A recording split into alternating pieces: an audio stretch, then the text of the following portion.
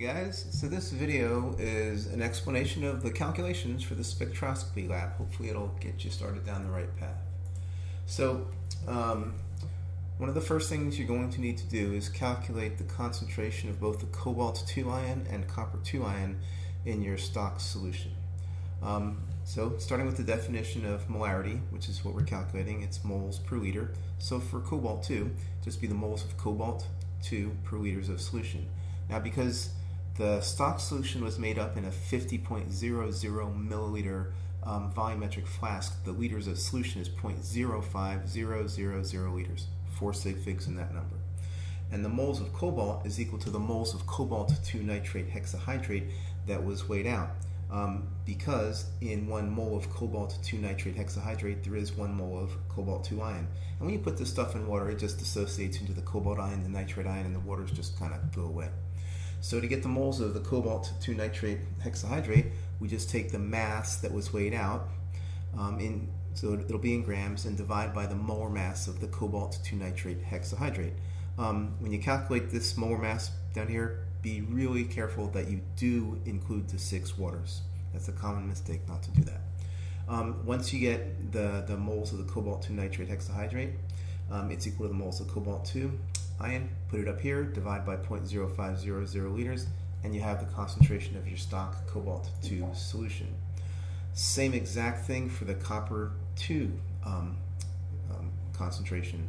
Moles of copper-2 divided by liters of solution. It's in the same flask, so it's the volume of solution is still 0.05000 liters, 4 sig figs. And because the copper-2 ion came from the copper-2 sulfate pentahydrate, and in 1 mole of copper-2 sulfate pentahydrate there is 1 mole of copper-2 ion, and this also dissolves when you put it into water into the copper-2 ion, the sulfate ion, and the water molecules just kind of go their own way. So moles of cobalt-2 is equal to the moles of the copper-2 sulfate pentahydrate, and to get that you just take the mass of the copper-2 sulfate pentahydrate that was weighed out, divide by the molar mass of copper-2 sulfate pentahydrate. Again, be really careful to include the 5 waters in there. That gives you moles of copper-2 sulfate pentahydrate, which is equal to the moles of copper-2, and that goes up here, divide by 0.05000 liters, and you have the concentration of copper-2 ion in your stock solution. The next step is to calculate the concentration of both of those ions in test tubes 1, 2, 3, and 4. Now, test tube 5 you do not have to do a calculation for because you already did it. In test tube 5 there is no water added, so the concentration of each ion is the same as the concentration of the stock solution of that ion for test tube 5. But for test tubes 1 through 4, they were the ions were diluted, so we use the dilution equation. C1V1 equals C2V2, where we are solving for C2. So C1V1 over V2. Now for each of these test tubes, so you're going to do this calculation for the cobalt ion for test tubes 1, 2, 3, and 4, and for the copper-2 ion for test tubes 1, 2, 3, and 4. That's 8 calculations like this. In every one of those calculations, C1 is always the concentration of the stock. If you're doing cobalt-2, it's the concentration of the stock cobalt-2 ion. If you're doing copper-2, it's the concentration of the stock copper-2 ion. We just talked about that in previous slides. Now, V1 is going to be the volume of stock solution that was added. And the way that you got your data, you have a final and initial volume for your water and for your stock. So the volume of stock solution that was added, V1, it's going to be, for that test tube, the final volume minus the initial volume of the stock solution.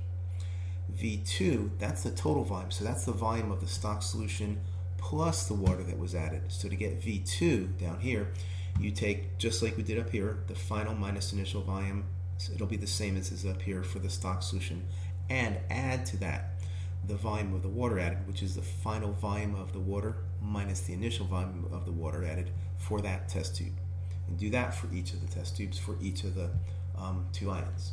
And that will give you your concentrations of your cobalt-2 ion in test tubes 1, 2, 3, 4, 5, which is the same as stock, and copper-2 ion the same, 1, 2, 3, 4, and 5. Now you're ready for your graph. Okay.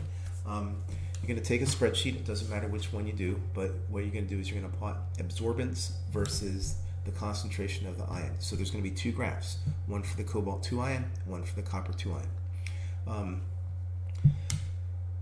So a couple things to watch out for. Make sure that you actually do have absorbance on the y-axis and the concentration of whichever ion you're graphing on the x-axis. The way most spreadsheets work, you can change this behavior, but usually people don't. You have two columns of data that you're graphing. The left column is the x-axis, and the right column is the y-axis. So make sure you get those in the correct columns. It should look something like this: a pretty straight line with a positive slope.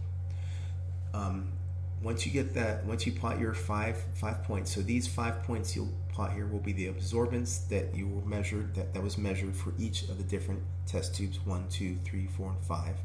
The unknown is not in here. You do not try to graph the unknown. That's a mistake sometimes people make.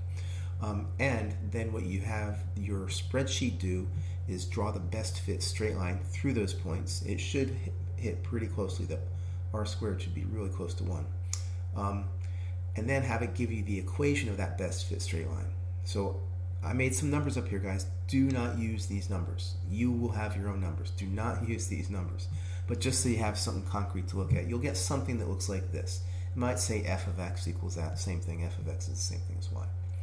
Once you get that, okay, so your goal in all this is to find the concentration of each of the ions, cobalt-2 and copper-2. The concentration, the unknown, is x in this equation. So you solve this for x. Y is the absorbance. So you will have measured the absorbance of your unknown cobalt-2 ion and copper-2 ion, two different numbers. So if you're doing the copper-2, plug the absorbance of copper-2 in here, use that graph, solve it for x. So with my numbers, it would look like this, where for y, I put in the absorbance of whatever ion I'm dealing with. Solve for x, and that's your answer. That's all there is to it, guys.